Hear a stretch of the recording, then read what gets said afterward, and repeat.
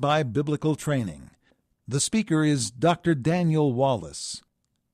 More information is available at www.biblicaltraining.org. Today we're looking at part 2 of the history of the English Bible. Sadly, in the last several years, the face of Christianity has dramatically changed. And frankly, this is the only Christianity that most of you have ever known. No longer is the Bible memorized. No longer is it studied. No longer is it revered and obeyed. Today there's an increasing marginalization of Scripture as it is being pushed out by entertainment, feel-good theology, and pragmatism. So you need to ask yourself a question. What are you willing to die for? What are you willing to die for? If the Bible is not on your list, then perhaps you've become a victim of our culture.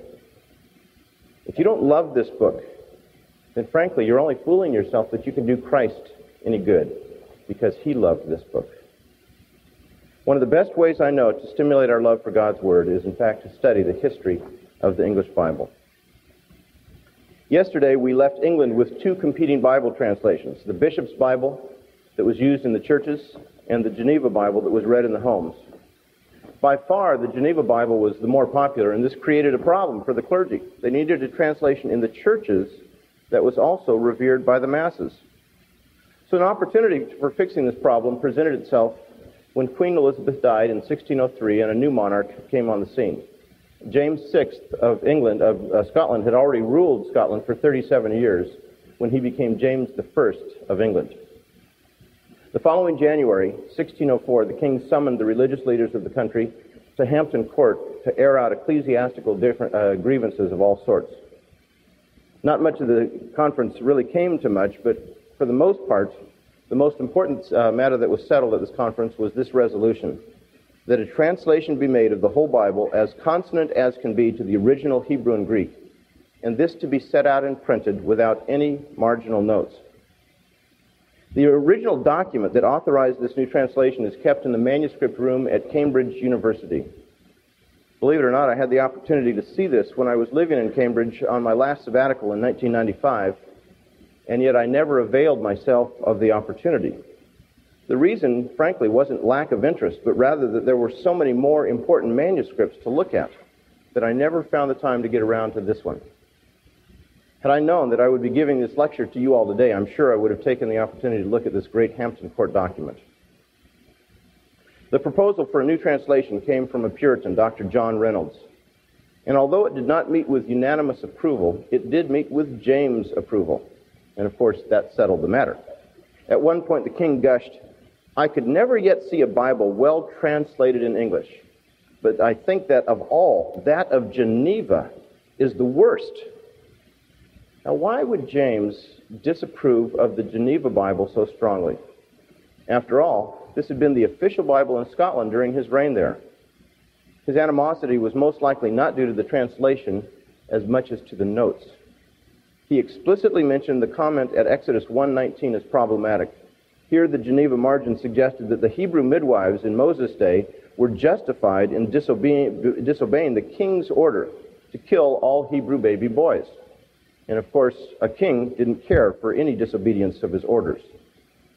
In other words, the impulse for producing the King James Bible, or at least as it is called in England, the authorized version, initially came from two groups, one religious and the other political, both of them at the top of their respective food chains. It is not altogether unfair to say that the motive to produce this grand work was more to protect the status quo than it was to meet the needs of the people. In this respect, the King James Bible resembled the Roman Catholic Reims Douay version rather than its own Protestant predecessors of the 16th century. James was enthusiastic about this new project, and he took a leading role in getting it off the ground. In fact, he wrote up, as far as we know, the rules for who the translator should be. So he appointed all these translators, how they should be organized, and what the principles were that they were to follow. But he did not do any of the actual translation, in spite of the fact that many people, maybe even one or two of you here, think that the King James Bible means the Bible translated by King James. He assigned 6 panels of scholars to do the work, 3 for the Old Testament, 2 for the New Testament, and one for the Apocrypha. 2 teams met at Oxford, 2 met at Cambridge, and 2 met at Westminster Abbey. Altogether, there were 47 men who worked on this new version. Among the rules that were supposed to be followed by the translators, 2 are noteworthy. First of all, although the translators were to rigorously consult the Greek and Hebrew texts, they should retain the wording of the bishop's Bible wherever possible. And second, this version must not have any marginal notes, except those that explain the Greek and Hebrew words or cross-reference to other passages. But the translators did not follow these rules religiously, especially the first one. These scholars also did not consult any Greek or Hebrew manuscripts as they did the revision. Instead, they based their work on only existing published texts. The Old Testament textual basis has not changed too dramatically since the 16th century, but the New Testament text has gone through enormous changes, and we'll discuss those things tomorrow especially. The text that the King James translators used was principally the Stephanus text of 1550, its 3rd edition, which in turn relied essentially on Erasmus's 3rd edition of 1522. This is the same Greek text that Tyndale had used when he did his translation. Again, we'll talk more about the Greek text behind the Authorized Version tomorrow when we discuss problems with the King James. The King James Version was not a brand new translation, but a revision of earlier works. Although it was supposed to be based on the Bishop's Bible, departing from it only when necessary, it really was influenced by many translations. At Oxford University, a manuscript was recently discovered that gives us a fascinating glimpse into the translation work. It's an almost behind-the-scenes document, as it were. The manuscript is a copy of the Gospels from the Bishop's Bible that was actually used by the translators through various stages of revision. And they marked this Bible up, and then they handed it to the publisher or the printer and said, please print this off as the King James. You can detect the various groups that worked on this document as follows. Handwritten marks are noted on almost every verse of the text.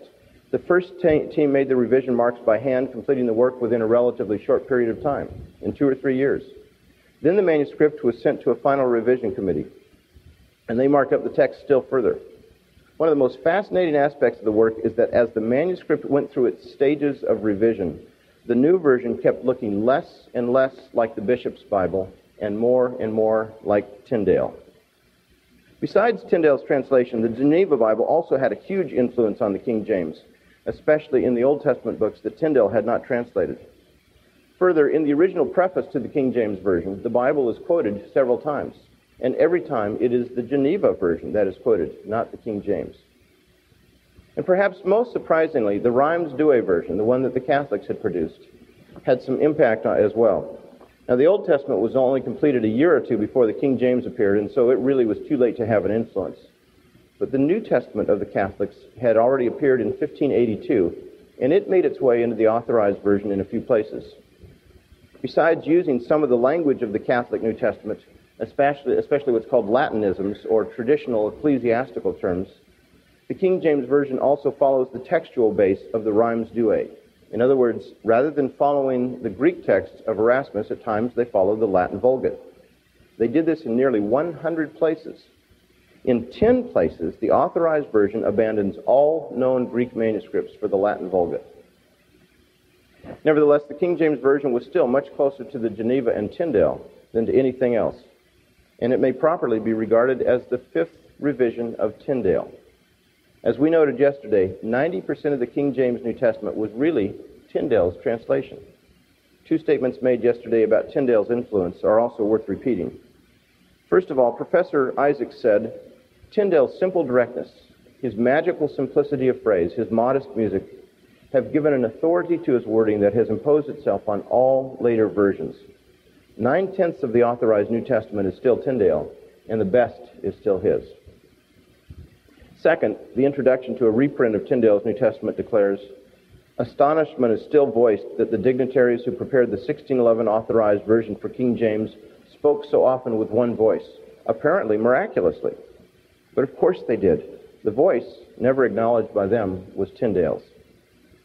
At the same time, the King James translators painstakingly worked over the translation and really did produce a whole new work. On many occasions, it sacrificed Tyndale's accuracy for a more elegant rendition. It is obvious from a comparison of the King James New Testament with that of Tyndale that the leading principle of the King James translators was not faithfulness to the Greek original, but was elegance in English. And when it came to the Apocrypha, the King James followed its Protestant ancestors rather than the Catholic tradition by placing the Apocrypha at the end of the Old Testament. Now, it may in fact be surprising to you to realize that virtually every King James Bible included the Apocrypha for well over 200 years. This is not just a Roman Catholic phenomenon, in other words. When the Authorized Version first appeared in 1611, it was published with quite a few marginal notes. These notes were not just intended to explain the Hebrew or Greek word, but had diverse purposes. Over 6,500 notes appeared in the Old Testament alone, most of which give a more literal meaning of the original Hebrew. The Apocrypha added another 1,000 notes, and the New Testament had nearly 800.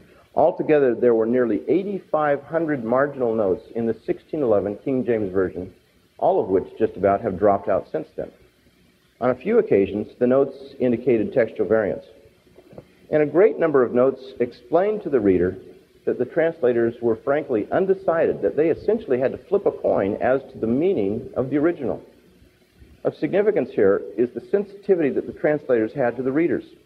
In the preface entitled "The Translators to the Reader," they mention that some readers may have misgivings about the alternative renderings suggested in the margin on the ground that they may appear to shake the authority of Scripture in deciding points of controversy.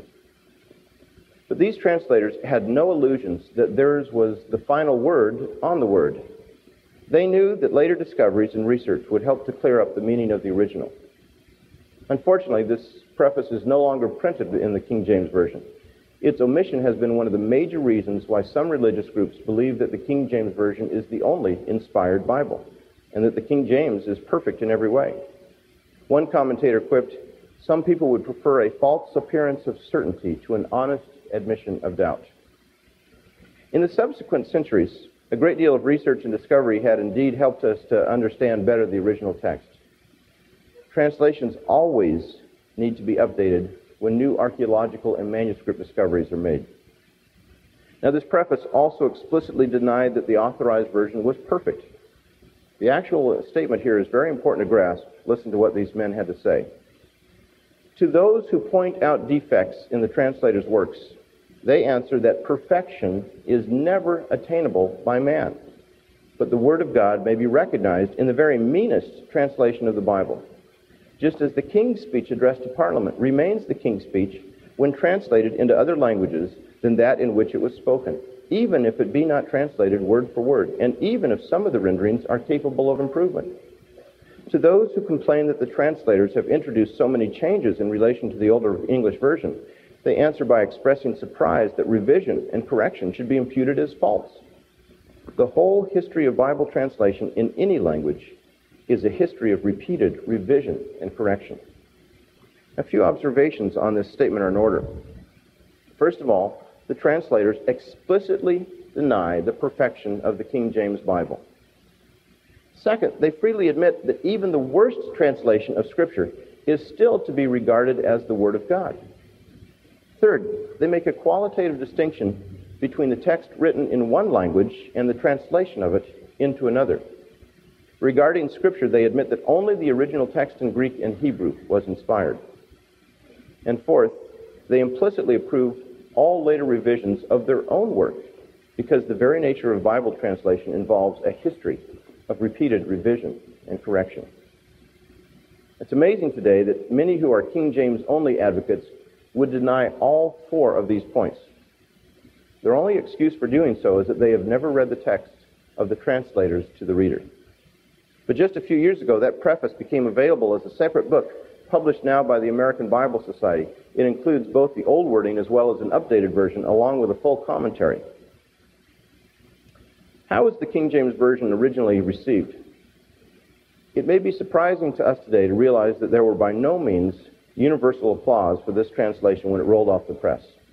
Some people at first, in fact, criticized this translation for being too simple, too easy to understand.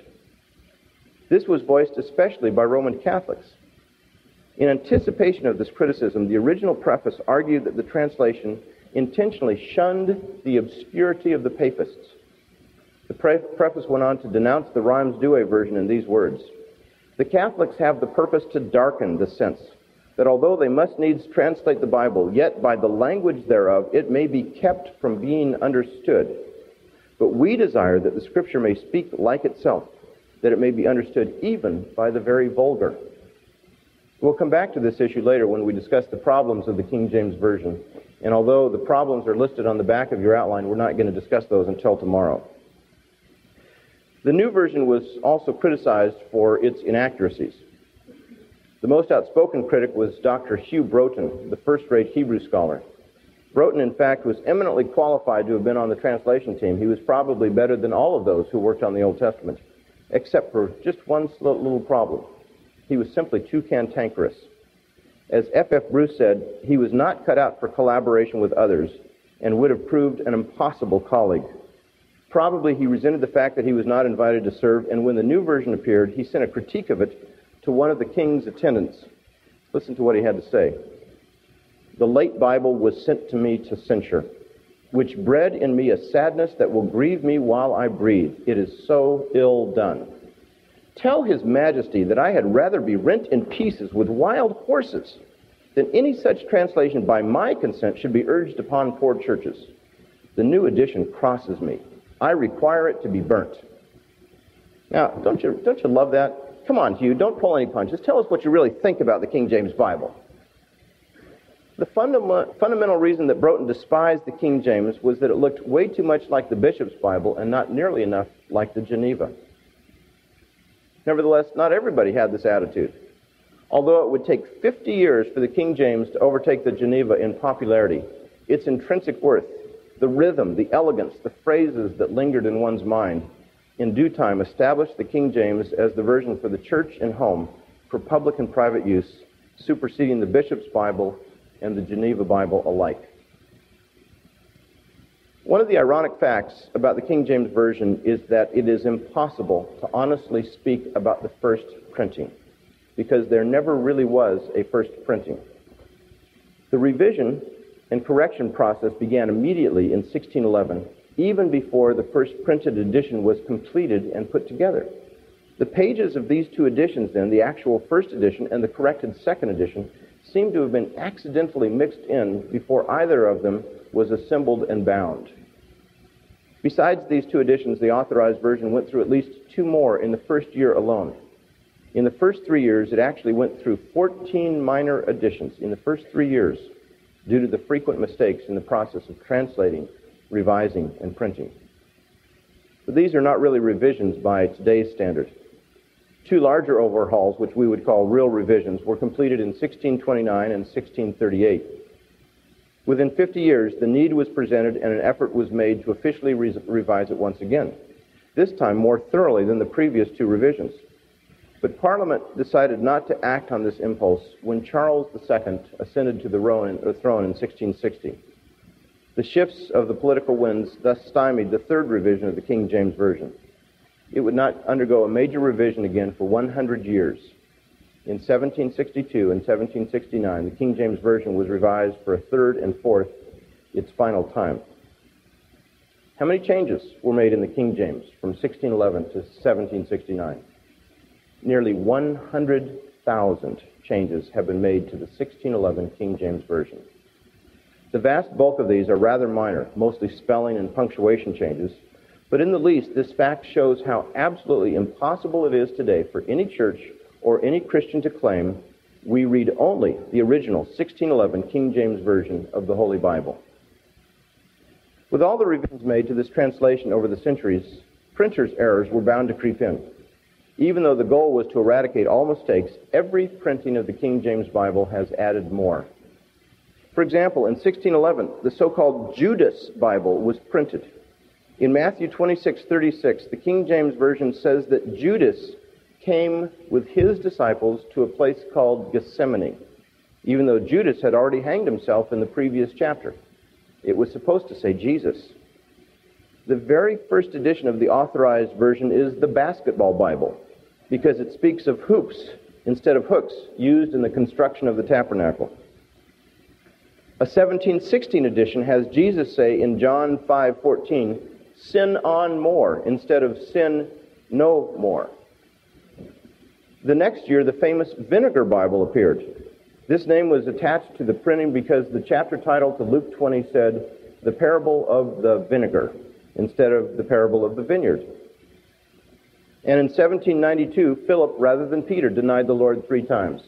I bet he was surprised to discover that one. 3 years later, the Murderer's Bible was printed. It was called this because in Mark 7:27, Jesus reportedly told the Syrophoenician woman, "Let the children first be killed," instead of "let the children first be filled."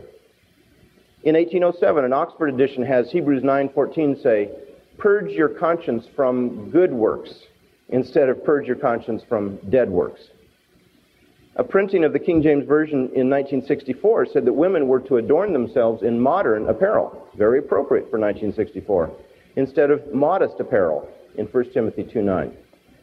But none of these printing mistakes can equal the Bibles of 1653 or 1631. These are the 2 evil Bibles of the King James history, for they both left out the word "not" at key junctures. The 1653 edition, known as the Unrighteous Bible, said, "The unrighteous shall inherit the kingdom of God," in 1 Corinthians 6:9. And the 1631 edition, the infamous Wicked Bible, wrote the 7th of the 10 Commandments as, "Thou shalt commit adultery."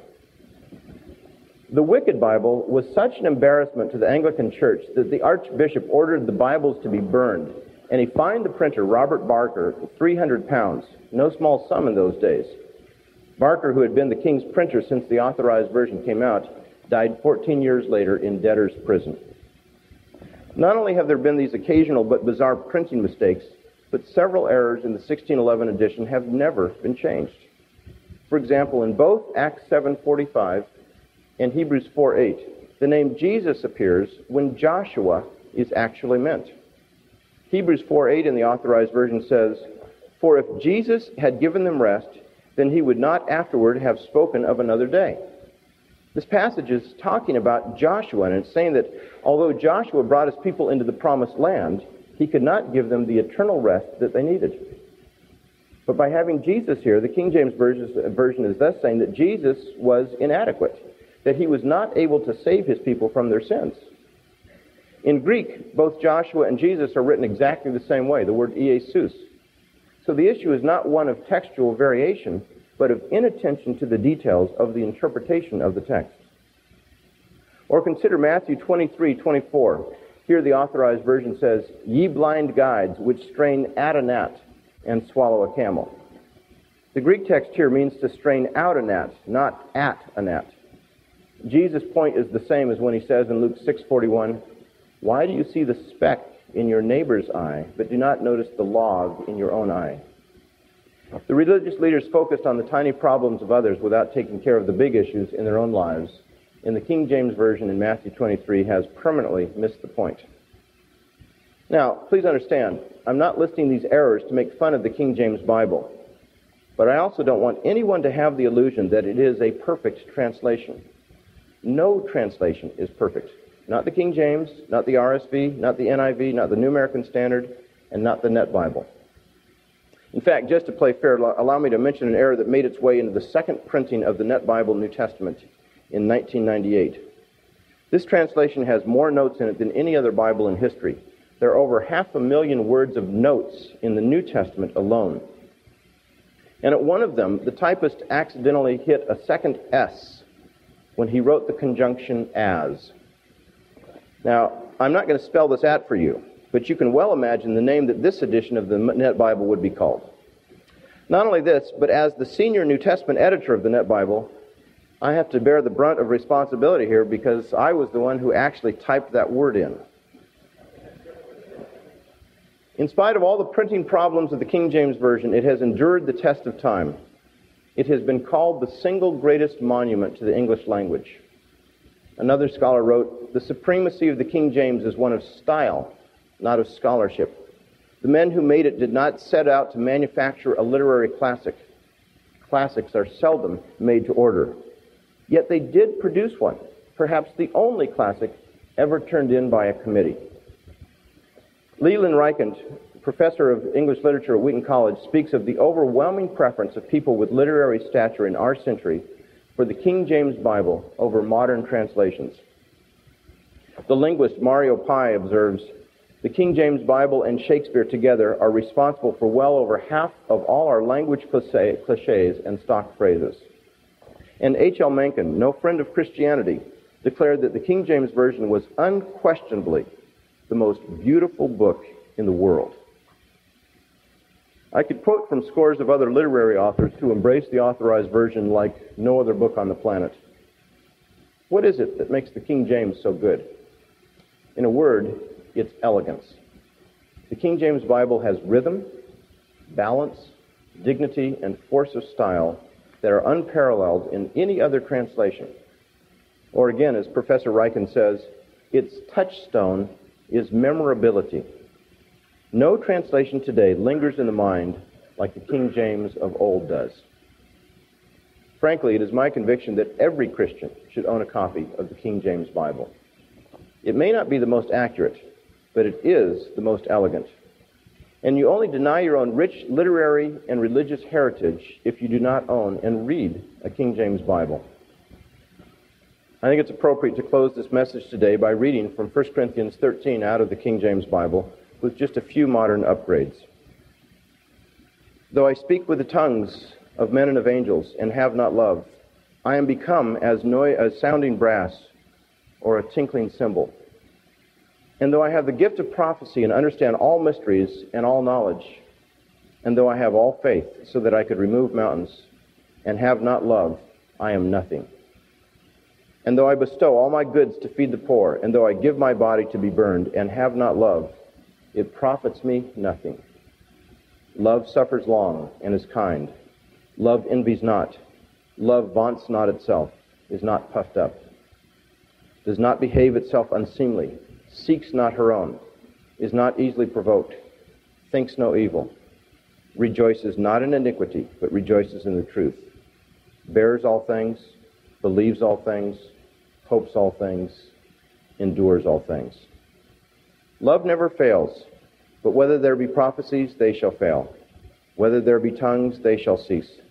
Whether there be knowledge, it shall vanish away. For we know in part, and we prophesy in part. But when that which is perfect is come, then that which is in part shall be done away. When I was a child, I spake as a child. I understood as a child. I thought as a child. But when I became a man, I put away childish things. For now we see through a glass, darkly, but then face to face. Now I know in part, but then shall I know, even as I also am known. And now abide faith, hope, love, these three. But the greatest of these is love. Thank you for listening to this lecture brought to you by biblicaltraining.org. Feel free to make copies of this lecture to give to others, but please do not charge for these copies or alter the content in any way without permission. We invite you to visit our website at www.biblicaltraining.org. There you will find the finest in evangelical teaching for use in the home and the church, and it is absolutely free. Our curriculum includes classes for new believers, lay education classes, and seminary-level classes taught by some of the finest seminary teachers drawn from a wide range of evangelical traditions. Our mailing address is Post Office Box 28428, Spokane, Washington, 99228, USA.